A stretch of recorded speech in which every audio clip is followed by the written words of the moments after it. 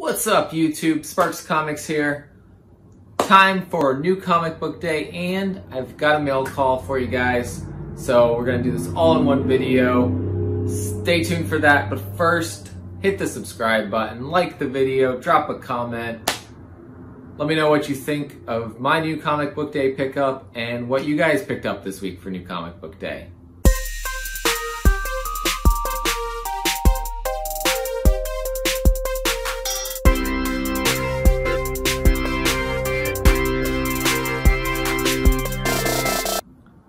Welcome back, everybody. Let's get into the new comic book day pickups first. So first up from Boom Studios, we've got Orcs #1, and I picked up the 1 in 10 Miguel Mercado variant. This one, I almost didn't pick up Orcs. I figured if I could get this cover for ratio, I would go ahead and read the first issue and see what I think of it. It's a 5-issue miniseries. I believe it's got some vibes of, some people were saying the Goonies or Lost Boys, so figured I'd give it a shot, but not sure if I'm gonna like it, but I'll drop a review on it maybe and see. This one was a super exciting one to pick up this week. Space Bastards #2 from Humanoids Comics. I really love Space Bastards #1, and it got even better in this one. We get a little bit of history of the International Postal Service. So pick up Space Bastards if you're not already. Space Bastards is also having a Kickstarter for Volume 2, where you can get Volume 1 and 2 hardcover. So I'm going to try to drop that link below for you guys so you don't miss out on that. It's got about a week left on it. Another one that just blew me away this week, Scarent #4. I got goosebumps reading this, guys. If you haven't read Scarent, I highly recommend it. I need to do a full series review. At the end of this, they do mention there's going to be a Volume 2, so I'm looking forward to that. Issue 1 of Scarent, you know, set things up. Issue 2, things started happening. Issue 3 hooked me real good. Issue 4 just blew everything else out of the water. Fear Case #1, I picked up the second printing for this one. So I liked, if you saw over on Dream of August Comics, who is in my description, if you scroll down a little bit, they are listed as a friend of the channel. We did a review over on Dream of August Comics for Fear Case #1, so go check that out. I like the story. There's some other thoughts I had about it that I didn't like. The art on the inside, the use of question marks in places they didn't belong, things like that. So go check out that review over on Dream of August Comics. Scouts Honor #2. If you guys saw my review of Scouts Honor #1, you know my thoughts on this. I like this one. This was still good. So I'm glad I'm still picking that one up. Erratic #3 of 5. This series is still good. Still good, guys. It's from AWA Upshot, so a lesser known publisher. Go check it out. You know, obviously it's got Spider-Man vibes, you know, guy in high school, getting powers, that kind of thing. But it doesn't stick to that vibe, right? It's got its own thing, and so go check it out. The Last Witch #2 from Boombox. So that's the younger adult audience of Boom Studios, and it's good. This one, honestly, before I read issue 1, I really wasn't sure if I was going to like The Last Witch, because it did seem you know, targeted for a younger audience, but I absolutely have been enjoying this one.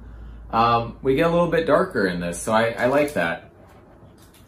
Origins 4 of 6. I think I told you guys before, I almost dropped this one. Issue 3 kept me hooked. I'm glad it did. It's getting a little bit better with issue 4. We've got 6 issues total, so 2 more to go. I really love this world. And how could I pass up these 7 Secrets variants? I didn't go for the full set, but I got the 5th print for issue 1 and the 2nd print for issue 6. So I got the solo Casper cover and the full squad cover. The ones in between these for issues 2, 3, 4, and 5 slowly add on characters between, but this is what I liked. So I stuck with those covers. I think it would be really cool also to have all of them and display that, you know, see the progression of them being added, but you know, collect what you love, guys. Couldn't pass up Haha #1 2nd printing. This is a great cover for this, and I think really shows kind of, you know, what we got going on. It's clowns, right? Clowns, some laughing, some crying, some creepy things going on. It's all in this. Homesick Pilots issue 3 of, I believe, ongoing. I don't think it's set for a mini series or even a maxi series. I think they're 12 issue kind of things going by. I've been enjoying this. I don't think it's, you know, like I've kind of identified some of my favorite reads this week. I got a couple more, but it's a good, solid read. So I'm sticking with it for now. Maybe I'll see after the first story arc completes what my final thoughts are, but I'm digging it. Radiant Black #1. Guys, this is, I think, probably the new one of the week to look out for, to pick up, to read. This was a solid story. I'm going to have to do a full review on it, but I read this one first because I really wanted to know what was going on here, and I'm glad I did. We got I Walk with Monsters #1 2nd print with that X-Men 139 homage. Absolutely killer cover. Definitely gives us a good overview of what's going on in this story, which is some crazy stuff. And then issue 3 came out this week. And I picked up cover A and cover B because I'm really into this series. And I have to say, it's definitely delivering on what I hoped it would continue to do. We're finding out more about JC's backstory, and I'm blanking on the guy's name, but her companion man who seems to do dark things. So we're finding out more about both of them and their history. And we know what happened to her father now. We still don't know exactly what happened to her brother, other than that the politician guy is involved. So hopefully we find out more about that in issue 4. And I could see this being ongoing, but I have a feeling that we're going to get 6 issues for this series. And it'll conclude in that 6 issues. Star Wars High Republic #1 3rd printing.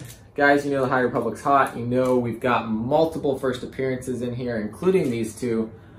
They're on the cover of other books from first printing, but I think this is a cool one because of her lightsaber being displayed there. I love that, and I love the little, you know, Jedi versus Jedi as part of her training, but super cool. Daredevil #27 came out this week. Still a killer story. We got 2nd print for ASM 56, which I don't think I'd actually asked for, but it was in my box and I didn't realize it. And then Amazing Spider-Man issue 59 and the Masterworks variant for that. Martin Lee and Mr. Negative being separate, but you know that's only going to last for so long, guys. So check this one out. The story has been really good, I feel like, since the Kindred stuff started, since the Sin Eater stuff started. So definitely don't sleep on what's going on with Spider-Man right now. And finally, from Behemoth Comics, I picked up A Girl Walks Home Alone at Night. This is the trade paperback version of it, so I can read the whole series, the whole story. I believe it was just in issue 1 and issue 2 when it came out in the floppies, but figured I'd show some love to Behemoth Comics. I hear really good things about this, so this is why I picked this one up. I haven't read this yet. I'm going to read this probably next, but I have actually read everything else for this week, so super excited about what came out this week. I may have to give some of them a reread because there was some good stuff. My mail call comes from SkeletonKeyComics, and look at this, guys. You know, yeah, this is what I've been waiting for. You know it. Every time they send a skeleton key. So here is the key this time. I really like that one. It's got wings. Yeah, awesome. Thank you guys. I love the extra touches. I've got both of the other keys I've gotten from them still sitting around. So this is the third time I've bought from SkeletonKeyComics and their Instagram live sales / auctions. Super well packed. This was all in a medium USP mailer. Oh, might take me a second here to get this unwrapped, but Sammy and Tony, I know you guys will probably see this at some point, so thank you guys. Everything you guys have done with your sales has always been positive. It's always been there for the community. Obviously, it's a business for you guys too, but you take care of the people in the community, and you don't try to do anything negative with the sales or make it all about the money. It's also about the people that are buying from you, and that's something that a lot of sellers on Instagram, YouTube, don't always do. So let's see, I almost got this open.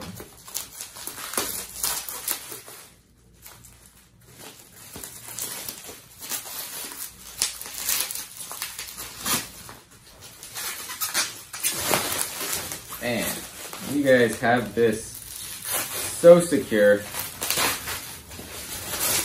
Got some Fort Knox packing up in here. There we go. Not only is it super bubble wrapped, but it's also packed in 2 Gemini mailers inside. See if I can get this open.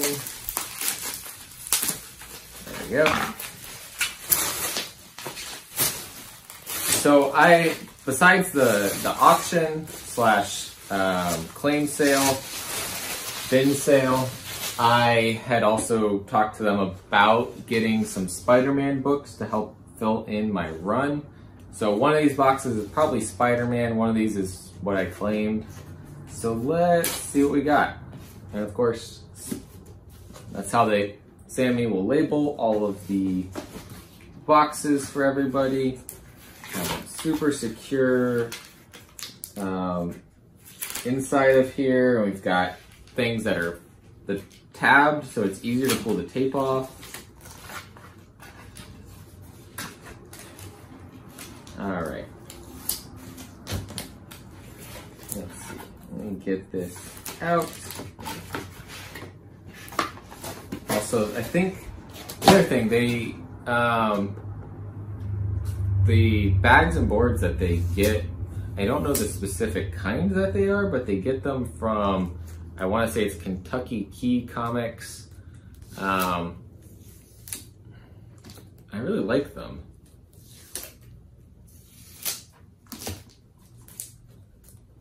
Let's see, I think this is going to be the auction stuff, but I could be wrong. Maybe it's a mix. I think we got a mix here.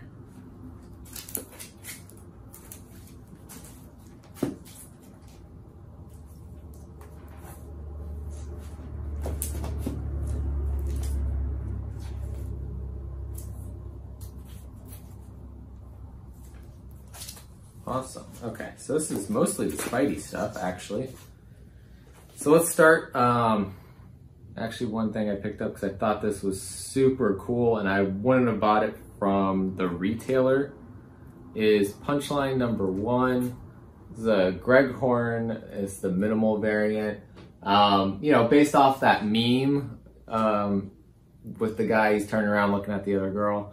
Thought that was super funny, so I had to pick that up for that reason. But to help fill in some of my Spider-Man stuff, we got ASM 207. You know, I wasn't looking for any condition on any of these books. I'm just trying to fill in the run, and then I'll go for, you know, better condition, increase the collection that way. But for right now, I'm filling in. So there's 208. Somehow I was missing the low 200s, a lot of them. 209. This is a really cool one. 211, it's got Submariner on it. And then 303, which is super cool. If you look in the bottom corner, Spidey's actually like spelling out 303 with his web. So that's cool. And then 310. So yeah, that's gonna fill in some of that. And I got another Gemini here to open up. Also, whatever tape that they're using on the inside, I'm assuming it's some sort of painter's tape, but it's even, I want to say, easier to get off. So I really like that they use that tape, because guess what? It doesn't damage the bags inside. Something some retailers could learn from.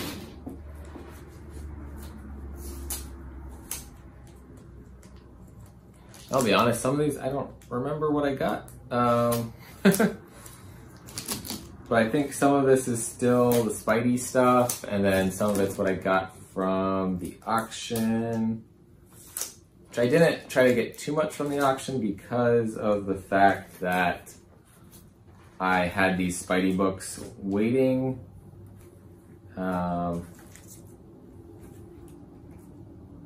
Perfect. Okay. Yeah, that's the big one. Okay, I'll save the big one for the end. We got Spider-Man 200, 202, and 203.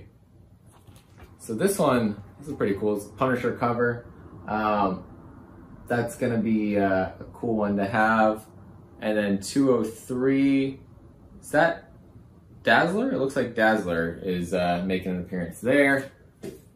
So now I've got 200, 202, 203, 207, 8, 9, and 11. So, you know, just a few in the low 200s that I gotta fill in. Necromorphous, absolutely love Necromorphous, and I had cover A, but there's cover B right there. I didn't have this one, so I claimed it. Super cool. I love that series, so go check that out. It's from Behemoth Comics. And then New Agents of Atlas #1, second printing. You know what this is, guys. First team appearance of the New Agents of Atlas. First appearance of Luna Snow, Crescent and Io, Arrow and Wave. And then this right here is Luna Snow. So super cool cover of her. I forget, I think it might be Yoon that does the cover here. So absolutely love the New Agents of Atlas. I love those characters. Couldn't pass this one up. And then my big book for my Spidey collection, Amazing Spider-Man Annual #2. First meeting of Spider-Man and Doctor Strange. First appearance of Xandu and the Wand of Watum. So, absolutely, like, super excited. They're like, honestly, you know, for a Silver Age book, pretty decent condition. Super excited. Thank you guys. You know, next step will be aiming for that annual #1. It's going to be a while to get that, but I gotta check off some other Spidey keys first. This is helping with that. All of those books that you guys got me helping with that, so appreciate you guys a lot. If you guys don't follow them already, please go to Instagram, follow at SkeletonKeyComics, and I want to say it's like once a month, they'll do a auction, live sale, often with Rage Theo, who I've posted a video of things I've bought from him before. Always such nice people, such good packing, grading's usually spot on, if not conservative. So go check them out, hit them up, look for their auctions. I think they've got another one coming up within the next week and a half maybe. So maybe not this weekend, but the following weekend. So please, please go check them out. And thank you guys for watching this video, this part mail call, part new comic book day video. And always remember, guys, collect what you love. See you guys next time.